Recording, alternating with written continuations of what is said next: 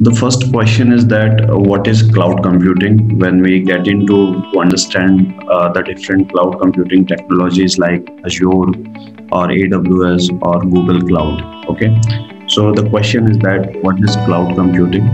And before getting into all this information, let's understand actually how it looks on the ground and what is the real architecture of the cloud computing, why we call it cloud computing here.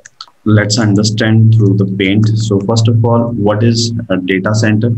So we all know that, let's say, data center is like a dedicated place inside your company, okay, where you place all of your backend devices.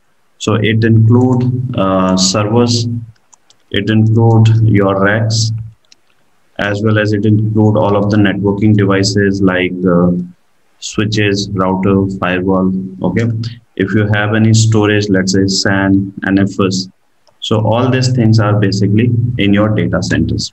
Okay, so when any company start at data centers, so what and all things are important here. The first important thing is the cost.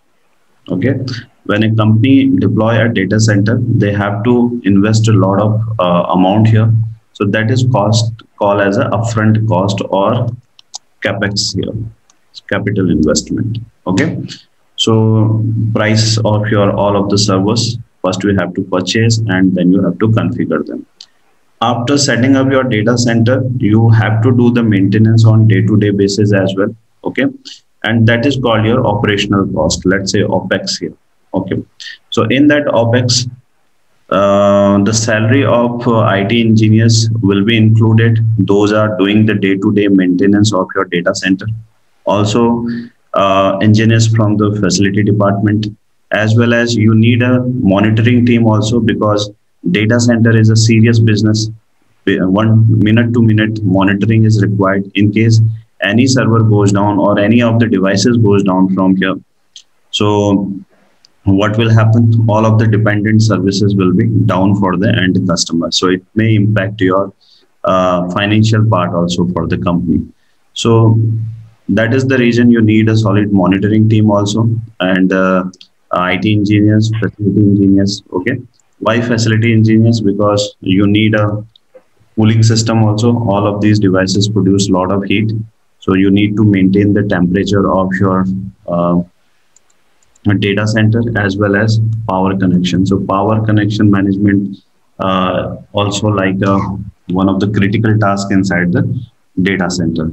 So this is one thing. The first factor is the cost. Second factor is the effort.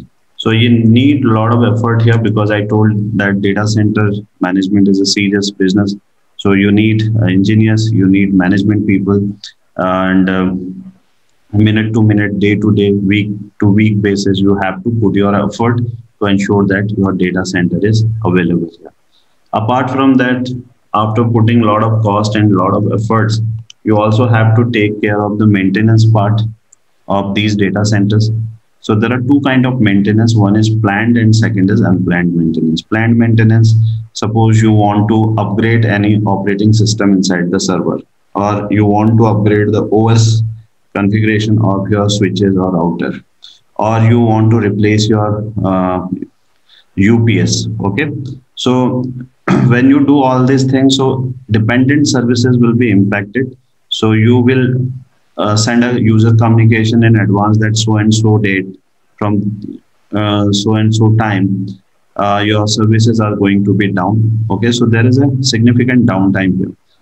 Even if you do the planned maintenance, in case of unplanned maintenance also downtime is there. Unplanned means suddenly, let's say anything goes wrong, your server is crashed or your switch got crashed. So this is your unplanned maintenance, because you have to fix it to make your service available to your end customer. So maintenance is also one of the factors.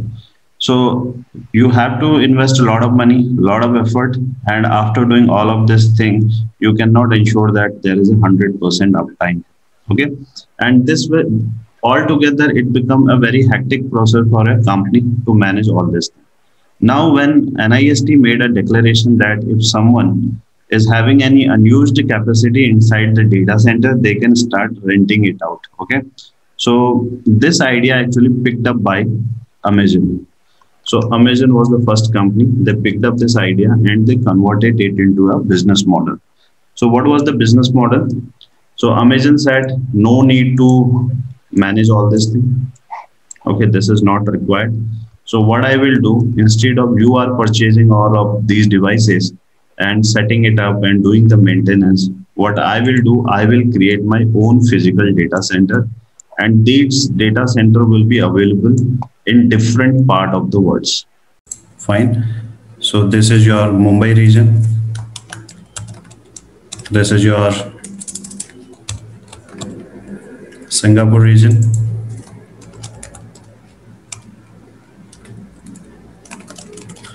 And this is your, let's say, North Virginia region. Okay, so AWS has put their data center in these places, and concept is AWS says that instead of your own data center, I have all the facilities are available in my data center. If you can come and opt for the services, you just need to pay the money. Rest of the things we will take care of that, including the maintenance, including the deployment of your resources. All these data centers are interconnected with each other, okay, with the high-end private backbone network.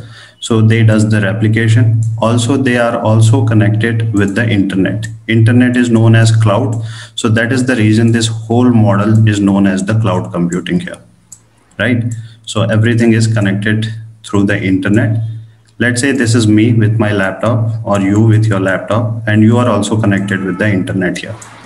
So now what AWS has done, they have given you a portal. Okay, the portal is aws.amazon.com. Okay, basically what happens now, through this portal aws.amazon.com, you can access these backend data centers and you can deploy the resources. So on your laptop screen, on your internet browser, you will open aws.amazon.com, and if you have the account, you will log in there.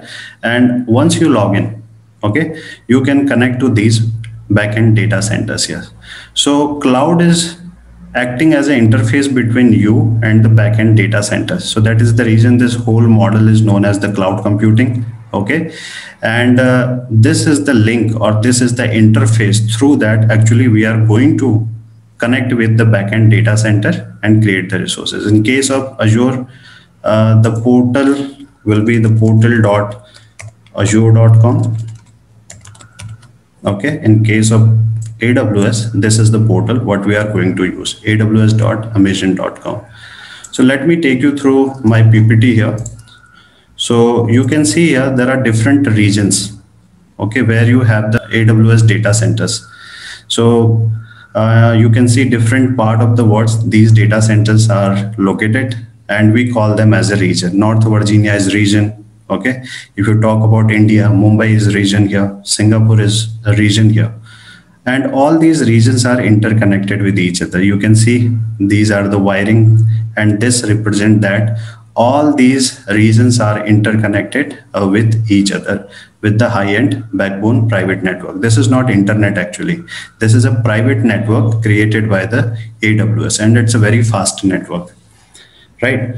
So how to access AWS? You can go here on the portal and you can type aws.amazon.com.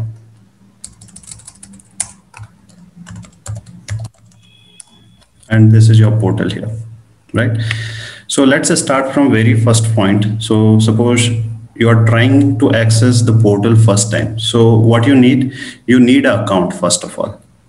Then only you can log into this portal. Then only you can create the resource. So how to create an account in this portal? To create an account, let's say you are just typing here AWS free account. Okay, for the lab purpose, we want to create a free account. So click on here. And here you will get an option called create a free account. and what and all things you are going to get into this free account that you need to understand. So these are the services, okay, and inside these services, this much amount of data or services you are going to get. So let's say if you are talking about the virtual machine, so you can create the virtual machine under the free trial, okay, free tier, and you can run that virtual machine for the 750 hours here. Okay, similarly, S3 bucket 5 GB up to you can create under the free trial. After that, you have to pay the amount for that. Clear? So let's do not worry about all these things because we are going to discuss each and everything in detail. For this is our first class. Let's start from the very first point. So I'm going to create one free account. Basically, I will show you how to create a free account. Then we will start them. Thanks.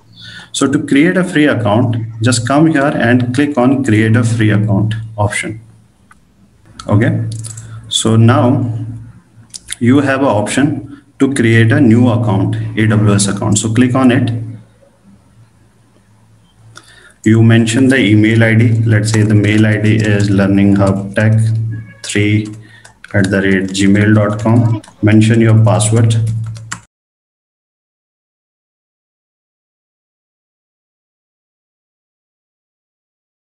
And mention the AWS account name. So how you want this account to reflect. Okay. So you can type Learning Hub Tech in this and click on continue.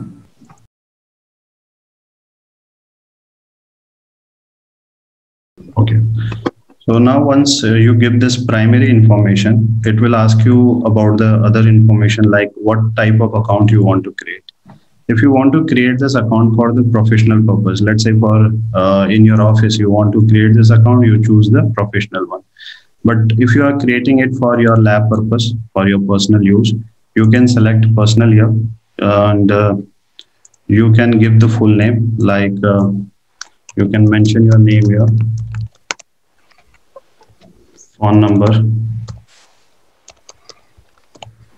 okay, country also. Let's say the address.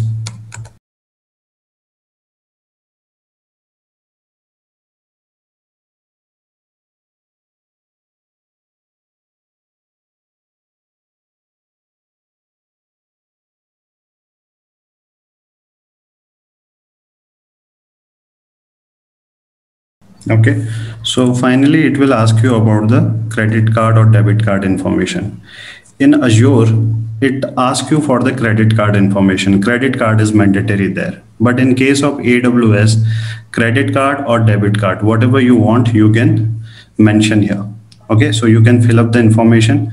Once you've done that, click on verify and add, and your free account will be created. So in case of AWS, this account will not reflect immediately. As per the AWS, the SLA is around 24 hours. Okay, and it may reflect in 1 hour or 2 hours also sometime. So totally depend on the how it is getting processed in the backend, but the maximum period of time is 24 hours.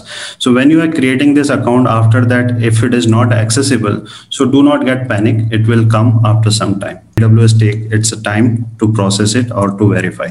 So once your account is created, now you have the account. Okay. So once you fill up all this thing and click on submit, your account is created. So what we can do now, so click on sign into the console. Okay, so here you have two options, root user and the IAM user. What is IAM user? We will discuss later. Right now, just focus here, root user, and it is asking you about your account. So I have one account already created, learninghub387@gmail.com. Click on next here and provide the password. Click on sign in.